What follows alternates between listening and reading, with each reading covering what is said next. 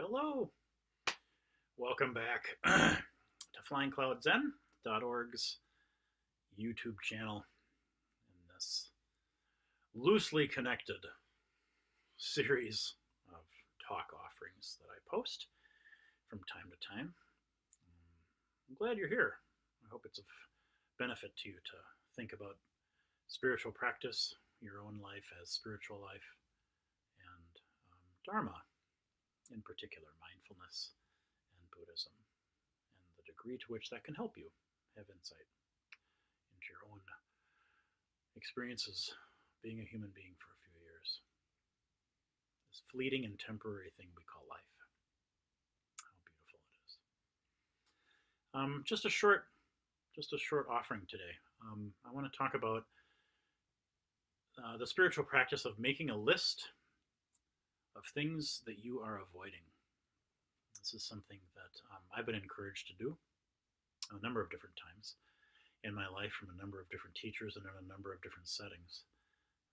Perhaps the simplest way of introducing yourself to this exercise is to take a minute and just pull out a piece of paper or open up a document and write down 3 things that you are aware that you are avoiding. 3 makes it a little more manageable than 10. I'm sure we're all avoiding at least 10, if not 100, but let's just keep it simple. Let's do the exercise of writing down 3 things that we know that we are avoiding. When I say avoiding, I mean avoiding thinking about, avoiding talking about, avoiding feeling, avoiding doing. 3 things I'm avoiding admitting to or relating to. That last one is especially important because that's really what they're all about. There are parts of our everyday life that we instinctually avoid relating to. And when I say instinctually, I don't just mean habit. I mean literally instinctually, right? Our humanity, the animal part of our humanity in particular, the mammal part of our wiring as humans, right? We're warm-blooded mammals, 2-legged, out there running around. That part of us, that mammalian physical sensibility, is hardwired instinctually to avoid that which hurts. Of course, right? It's part of our survival function. We can certainly understand why we all do that. We get to forgive ourselves for instinctually doing that. We get to forgive each other for instinctually doing that. It is part of the hardwiring of our bodies. I will avoid that which hurts, that which I remember hurting me, that which I fear in the future could hurt me. Just part of our deal. So, when we start noticing, oh, I'm actually avoiding talking about fill in the blank with my neighbor. I'm avoiding fill in the blank. I'm avoiding talking about with my spouse, with my coworkers, with my student, with my teacher, with my children, with my parents. I'm avoiding having the experience of blank. This comes up a lot for us. So I do encourage you, make a list. Make a list. See if you can pull into your conscious awareness things that you are unconsciously, in other words, without awareness, unconsciously avoiding all the time. Rooms in your house. I'm avoiding those boxes in the attic. I am avoiding having that conversation with my neighbor about how their dog keeps coming onto my yard. I am avoiding having that conversation with my spouse about how much money we spend on presents, or whose turn it is to do the dishes, or do we agree or don't agree that our kid should get more money for college or less? Whatever that looks like. I'm avoiding, I notice, having the experience of talking to my folks about end-of-life directives, even though it's time. I know that it's time. I don't want to have that conversation. Why is this a powerful spiritual practice? Why has it been offered to me so many times over the years? Why am I now offering it to you.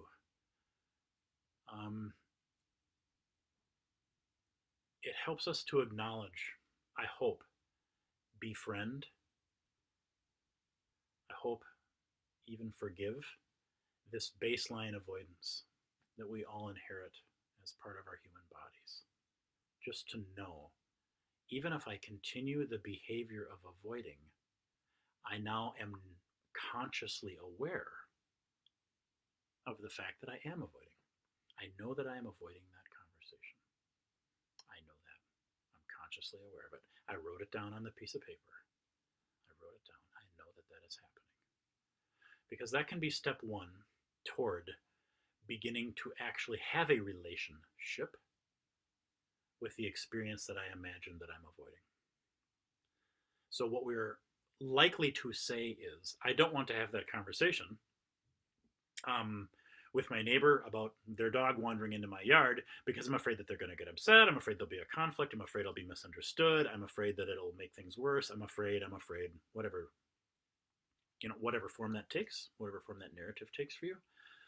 And underneath that, what's helpful to recognize is what I'm avoiding is I'm avoiding having the feeling that I imagine I will have. That's actually what's happening. The story makes it sound like I'm afraid of their reaction. I'm afraid of this part of my neighbor's personality. I'm afraid. We usually list the external things, right? The things that might happen, the things that might get said, the things that might get done, right? Because the feeling that will show up in our hearts when those things happen, that's where the fear actually lies.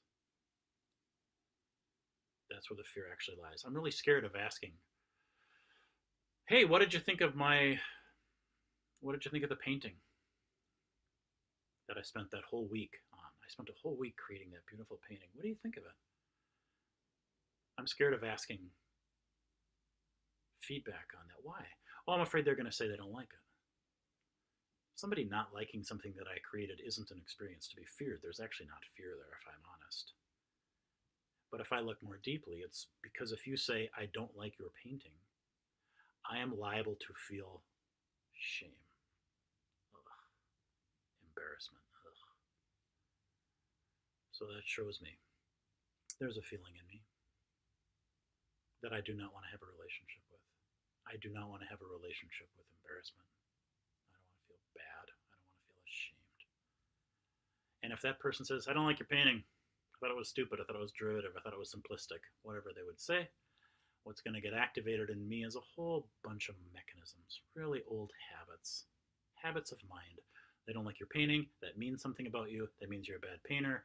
Bad painter means you're a bad person means nobody likes you, nobody cares, you should be ashamed. Do you feel it? How quickly that cascade happens. Happens in literally a matter of seconds or seconds. Very, very, very quickly. So it makes sense that we miss what we're actually scared of, and we just go to, I'm scared that they're going to say they don't like it. I'm scared that the neighbor's going to say he's going to let his dog roam wherever the heck it wants to. I'm scared of. But the truth is, we're skipping the bit that we're actually fearing. I am scared of having the experience of sadness, confusion, anger, despair, hopelessness, embarrassment, shame. Right? That makes sense. When we actually can see this, we just go, oh, I get it. It makes sense I would fear having that experience because that's an unpleasant experience, and I am hardwired to avoid having an unpleasant experience. If I don't ask you what you think of my new painting, if I don't say, hey, your dog is coming onto my lawn, if I don't do that, then I can't have that thing happen that I'm scared of. But can you feel that when I obey that fear, I am living in separation from myself. Of course, I'm literally living in separation to the other person too. I'm not having that conversation. There's no possibility of anything changing. There's certainly no possibility of connecting or understanding because I'm living in this distance. But the truth is, this outside form it's going to take, I won't ask the neighbor to curb his dog. I won't ask you what you think of my painting. I won't tell my parents it's time to sit down and talk about end-of-life directives because that's going to happen. You're going to die and we need to talk about who's going to take care of you and what that's going to look like. The truth is, the primary experience that I'm trying to avoid is the experience here. The fear that I will feel, the anxiety that I'm going to feel during those conversations, the possibility of feeling angry, hurt, misunderstood, left behind, abandoned, ashamed. You can fill in the blanks here because you know your own heart. That's why we avoid. We avoid because there's going to be an emotion. There's going to be a feeling, and we don't want to have that feeling. So the reason this exercise, this simple exercise, write down 3 things you're avoiding, is you get to open up the door to the relationship with that thing in yourself, all by yourself. Whether you do go on to choose to have the conversation with the parents or the neighbor or ask the opinion about the painting becomes secondary. Because if we actually spend the time within our own mind, within our own heart, you can see where I'm touching when I say mind, I'm pointing to my chest, right? When we do this work inside of us and go, oh, I can see what's happening there, we can start to see where the suffering actually comes from. That's what I'm actually scared of. I'm scared of the mechanism in me getting activated. That's where the fear is. Because the truth is, when I have done that work and I realize your opinion of my painting, your opinion of my talk, that can't cause a feeling in me. It's impossible. That can't cause a feeling in me. I loved it. I thought it was great. Hated it. Boring and stupid. Okay. That's your experience. That's perfectly fine. Those are thoughts you had. That's also perfectly fine. The degree to which I go, ugh, that's about me. That is about me. That is my reactivity to your opinion. And if we're really honest, it's based on an idea that I have that isn't true. A fundamentally caustic, a fundamentally toxic misunderstanding of what's actually happening. I didn't like your talk. I didn't like your painting. I'm going to let my dog roam. I don't want to have a conversation with you about whether or not we're going to die and who's going to take care of those decisions. I don't want to do it. Right? The scenario that I most fear when that comes to pass, the degree to which I am going to experience suffering is the degree to which that dynamic is already alive in me. If you say you don't like my talk, you don't like my painting, and I collapse into, oh, I must already have a narrative in me that very, very deeply believes if people don't like you or they think ill of something that you created, that means you're bad. That's a true thing. There's my suffering. If I see it for what it is, oh, you didn't appreciate the talk. You didn't like the painting. You don't want to have the conversation about end of life. Okay. Maybe there's something else to be done there, maybe not, but you can see it for what it is. And any suffering that arises in this very human heart can be addressed by this very human heart. I have places within me that don't suffer, and places within me that can then attend to the part of me that is suffering, just like you do. You have places in you of great compassion, great understanding, great wisdom. We all do. It's the nature of mind. And so when our suffering shows up, those constricted places, those fear reactions, those resistances to the emotion, we can go, oh, I see what's happening. I understand. I understand why you're scared to ask, because you imagine if they don't like your painting, that's going to mean that you're bad. I need to tell you that that fear makes sense. I can feel that with you. That's fine. And also, it's not true. Like it's really, really, actually, truly, literally not true. Everybody in the entire world could agree your painting is horrible. That still means absolutely nothing about you. Not one thing. Nothing. Poof. Suffering isn't created. Because you see clearly. You just see, oh, I get it. I saw the mechanism within me, and now I see it. And I can sit with my fear. It's not a problem. We call that compassion. I can correct the falsehood. Oh, wait, that doesn't actually mean anything about me. Boom. We call that wisdom, compassion, wisdom. The functioning of Buddha consciousness in human form. The Buddha part of us relating to the human part of us, going, I get it. You're wired to be scared and anxious. I understand. That makes sense. I can feel that with you. But I can also set a limit with that. I can correct it. It's not true.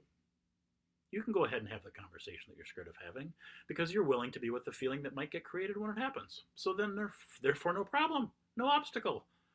Talk to the neighbor. Ask your friend's opinion about your painting. Go talk to your folks, whatever that looks like. It's fine. You know it's fine because you're not depending on the other person's response to be a certain way or to not be a certain way. You can handle it. It's fine. You've already related to it within yourself. Hi, fear. Hi, anxiety.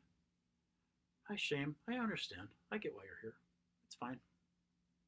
I'm big enough to hold you. I understand what's going on here. I understand that that person's reaction or not reaction or words or no words or whatever, they're just an activator. It's fine. The actual drama is happening here, and I've got it. I've got it. I've got it. I'm holding it. It's fine. I'm correcting the thing that's hurting me. It's false. That's okay. I got it. I hope this makes sense. I hope this makes sense. I'm offering it because I've been told to do this so many times in lots of different ways. In lots of different ways. I saw this in recovery programs. I've seen this in Christian settings. I've seen this in Buddhist settings. I've seen it in therapeutic settings, relational settings. Like, hey, you and your spouse, or you and your new romantic partner, you and your parents, you and your kids, there's a whole bunch of conversations you are not having because you are humans. That is a normal thing. There's a whole bunch of stuff you're not wanting to look at. And from a Buddhist point of view, all that means is that's where I imagine suffering lies. And so there's where my practice should go. There's where my work should go. That's what Buddhism's about. Hey, I see that there's suffering. Let me move toward it. Let me hold it. Let me be in relationship with it. That's all. I see where there's suffering. I will go toward it. That's the Buddhist response to suffering. It hurts. Let's go toward it. Let's hold it. Let's pick it up. Let's accept it. Allow it. Understand it. Investigate. Be curious. Be kind. How else can we possibly dismantle the structures of suffering if we don't move toward them? If we don't accept them? If we don't understand them? That's all you're doing internally with this exercise that I'm offering to you. Write down some stuff you're avoiding and then spend some time within yourself just going, hey, what's that about? I wonder what that's actually about. Do you feel how that diffuses it? It makes the big giant thing actually not so big. And you may or you may not actually take an action in the world. You may or may not actually instigate a conversation. Maybe. But the inner work you do, that will transform your entire relationship with it. So I encourage it. Please, make a list. 3 things you're avoiding. And just spend a little bit of time with it. That is good spiritual practice. It's an act of great kindness toward yourself. All right. And then let me know. Let me know how it works. Offer something in the chat or the, comments. Put something in the comments below or drop me an email. I'm always happy to hear about what your experience with practice is. That way I can help to be as of much support as I possibly can. We're in it together, right? All right. Thanks for your attention today. I hope this is helpful to you. Come back again soon. Okay, bye-bye.